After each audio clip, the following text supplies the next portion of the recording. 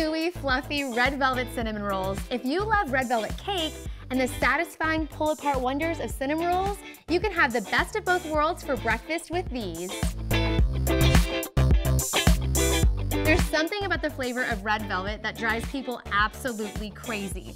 Now you're gonna get that familiar flavor of sweet cinnamon roll with a bright red hint of chocolate, and it actually makes sense when you think about the cream cheese frosting. But before we get into that creamy goodness, let's start by making the dough. So we're gonna start by combining our 2 cups of flour with sugar, cocoa powder, dry yeast, and salt in a stand-up mixer that's fitted with a dough hook. We're gonna mix all of this until combined. Next, microwave your butter and water until it's warm but not completely melted. Now combine your butter and water with your food coloring and add that to our flour mixture. Then add 1 egg.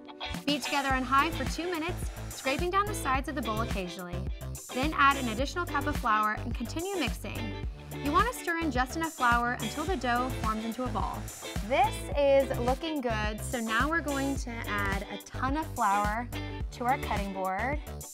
You really want to make sure that this dough doesn't stick at all, and we're going to knead it for about 6 to 8 minutes. Now you can kind of think of this as a little mini workout, so you can eat 1 more extra roll once they're done. There we go. Now our dough is nice and smooth, has a little stretch to it. So we're just gonna cover it with a towel, let it rest for about 10 minutes, and while that's rising, we can make our cinnamon mix. Into a bowl, combine your sugar, cinnamon, and cocoa powder and mix together. Now you might have noticed this is the second time that you're using cocoa powder. That's what's gonna give the red velvet that mild chocolate flavor. And now that we have this, we can make our rolls. Use a rolling pin and roll the dough into a 10 by 16 inch rectangle.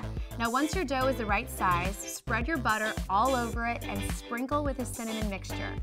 Then start at the long end of the rectangle and begin to roll the dough tightly, pinching to seal as you go.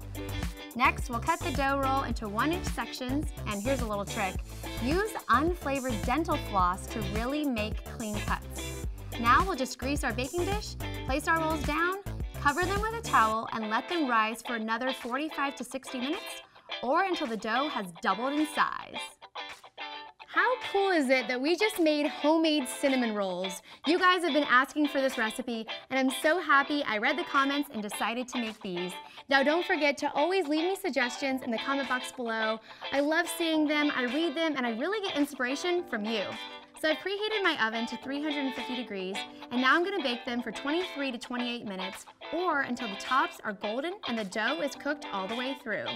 Awesome, now while those are baking, we're gonna make our cream cheese frosting. To make this, we're just gonna combine our cream cheese, butter, powdered sugar, vanilla, salt, and then mix until it's nice and smooth.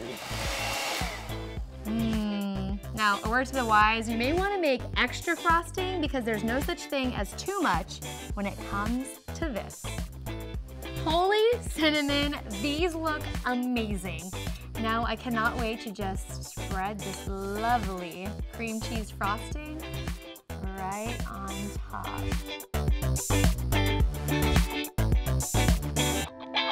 Oh my gosh, this looks so good. Now usually this is when I stop and take my Instapics, but sorry producer Nicole, I think I'm just gonna take a bite right now. Oh my God, oh, look at the stretch. I mean, look at the stretch on this, and I'm sorry, I'm gonna eat the middle part. Ooh. Wow, these are so good. They melt in your mouth. I think anytime you make something that's red, it just screams, this was made with love, and I just can't wait to make this for someone special.